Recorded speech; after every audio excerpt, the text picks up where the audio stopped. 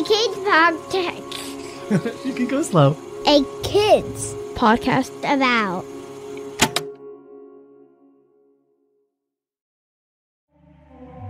Hi, this is Matthew, and I'm head of podcasts at a kids company about.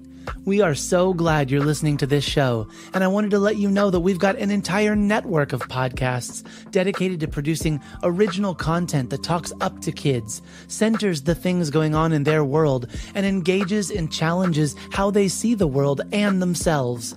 With shows about facts, climate justice, current events, and activism, there's a show out there made just for your kid. Check out the A Kids Podcast About channel on Apple Podcasts or wherever podcasts are found, or visit akidsco.com.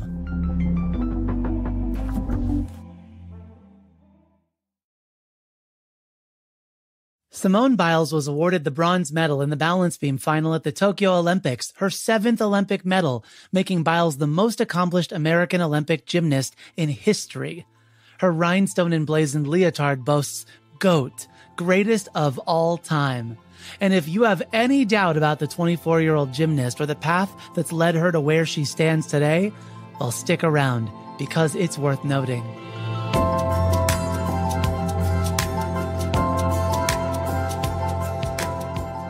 On Tuesday, August 3rd, 2021, American gymnast Simone Biles won the bronze medal on the balance beam in her last competition at the Tokyo Olympics. To date, Biles has won 7 Olympic medals, including 4 gold medals, in addition to 25 world medals, making her the most decorated gymnast in history. In May of 2021, after returning to competitions for the first time in over 18 months on account of the COVID-19 pandemic, she successfully landed the Yurchenko double pike vault at the U.S. Classic, a move historically only done by men. Biles is literally showing the way for the tens of thousands of gymnasts to follow in her footsteps.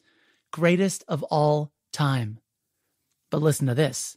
In 2019, when competing in Stuttgart, Germany, the Fédération Internationale de Gymnastique, or FIG, undervalued Simone's skills. Skills are assigned different difficulty ratings by the Women's Technical Committee of the FIG, and this determines the points a gymnast earns for successfully executing these skills in competition. Biles' triple-double, which is 3 twists and 2 flips, also known as Biles 2, was assigned a J value skill. J is worth a full point of difficulty, and it's the rarest of the scoring demarcations. Each letter is worth 0.1 points, beginning at A and continuing onward to J. D, the 4th letter, is worth 0.4. H, the 8th letter, is worth 0.8. The J value is not assigned often, and it's also not performed often, unless, of course, you count the Biles 2, the triple-double. That's a J value skill, and yes, it's named after Simone Biles. The FIG came under criticism for assigning a much lower difficulty ranking for the double-double, 2 twists, 2 flips. On the floor, this skill is an H, 0.8 points.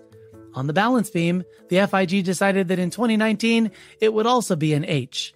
To compare, the full in, a full twisting double tuck salto backwards, is an E on the floor, and a G on the beam. That's 0.2 points higher for performing the skill on the beam. So why did the FIG determine that the double-double would receive the same score on the floor as it does on the beam? The FIG explained that the reason for the lower than expected rating is, quote, due to safety concerns due to the added risk in landing of double saltos for beam dismounts. They scored the skill lower, in part, in order to dissuade other lesser skilled gymnasts from attempting the move and hurting themselves. Never mind that Biles is able to safely perform skills that are so difficult that it would be reckless for other gymnasts to ever attempt them. Biles is not the first gymnast to have a skill undervalued by the FIG's Women's Technical Committee, but imagine what it must feel like to have a committee decide that your best is problematic. Your best is too difficult for others to accomplish. In fact, if others see your best, they might want to try it themselves, and they might fail, or maybe they will fail. So in order to prevent others from even trying, we're going to just say that your best, well, it isn't worth that much in our books. You can't do that to the GOAT. You can't stop the greatest of all time. Biles continued to outperform her competitors, and she used her platform on the world stage and on social media to call attention to the unfair acts of the FIG. But that's not the only thing she calls attention to via her platform. Simone Biles was born on March 14, 1997, in Columbus, Ohio, and she and her sister, Adria, were raised by their grandfather, Ron, and grandmother, Nellie. Simone's mother struggled with drugs and alcohol from age 2 or 3 through age 5. Simone and her 3 siblings were put into foster care numerous times when the state felt it wasn't safe for them to be living at home with their mother.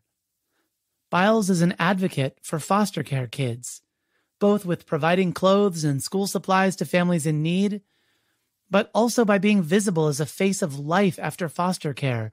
In July of 2021, she told USA Today Sports, quote, "I know exactly how it is, and I know exactly how you feel being a foster kid.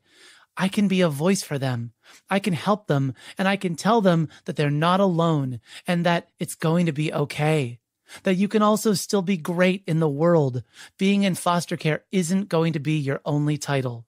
I share that with you, not to point out what a kind and caring and generous person Simone Biles is, even though she is. Rather, I want you to think about people who don't get a fair chance in life. I want you to think about opinions people have about others without giving others a chance or without seeing others for their whole selves.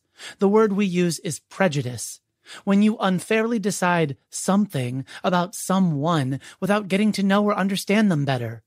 The greatest of all time is working to dispel that prejudice through her own accomplishments, but also through how she serves others around her. And now I need to tell you about something that's hard for me to mention, but so important for you to know. It's also about visibility, and it's also about strength and being a light to others. In 2018, Simone Biles was one of several gymnasts to come forward about USA Gymnastics team doctor Larry Nassar. In a post on social media, Biles wrote, quote, "Most of you know me as a happy, giggly, and energetic girl, but lately, I've felt a bit broken, and the more I try to shut off the voice in my head, the louder it screams. I'm not afraid to tell my story anymore. I, too, am one of the many survivors that was sexually assaulted by Larry Nassar. For too long, I have asked myself, was I too naive? Was it my fault? I now know the answers to those questions. No. No, it was not my fault. No, I will not and should not carry the guilt that belongs to Larry Nassar, USA Gymnastics, and others." We've talked about sexual abuse on a kid's book about the podcast, and I'll include a link in the show notes for you to listen with your grown-up. Many, many children are victims of sexual abuse, and that is a very sad fact. And that is a very disgusting fact. And that is a fact that needs to be shared. Talking about it shines a light on it, and shining a light on it makes it harder for others to ignore. Simone continues to shine a light by being the only competitive elite athlete named in the court case against Larry Nassar. The greatest of all time will not be silenced. And on Tuesday, July 27, 2021, Simone Biles withdrew from the team finals in gymnastics at the Tokyo Olympics, then later the vault and the uneven bars. In an Instagram post, Simone shared with followers that she had felt the, quote, weight of the world on her shoulders. And that was followed by an official statement from USA Gymnastics. Quote, "Simone Biles has withdrawn from the team final competition due to a medical issue. She will be assessed daily to determine medical clearance for future competitions." And what I saw, and what many, many others around the world saw in this act, was the GOAT, the greatest of all time, putting her mental health first and showing to all of us that we can do the same, no matter the stage or the circumstances, the pressure or the expectations. We can look inward and say, not today. And in doing so, show the world our strength. So here's your homework. Watch Simone Biles perform. I'll include a link to her Yurchenko double pike vault at the U.S. Classic in the show notes. And homework part 2, reflect on your strength. Where can you use your voice, your platform, your privilege, or your power to help open the path for others to follow?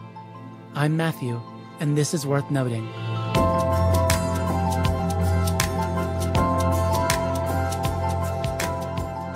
Worth Noting is written and produced by me, Matthew Winner. Audio production is by Chad Michael Snavely and the team at Sound On Studios. Our executive producer is Jelani Memory, and this show was brought to you by a kids podcast about. Listen to other podcasts made for kids just like you by visiting akidsbookabout.com.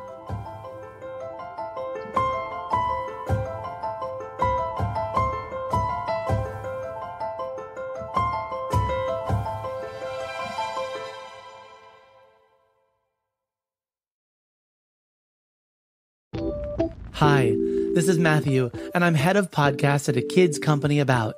We hope you enjoyed this show, and we'd love for you to check out our growing library of shows at a kids podcast about. Whether you're looking for storytelling with crafts and activities, fact-finding with experts and enthusiasts, or looking to explore and understand your world better, we have got a podcast for you. Check out the A Kids Podcast About channel on Apple Podcasts or wherever podcasts are found, or visit akidsco.com.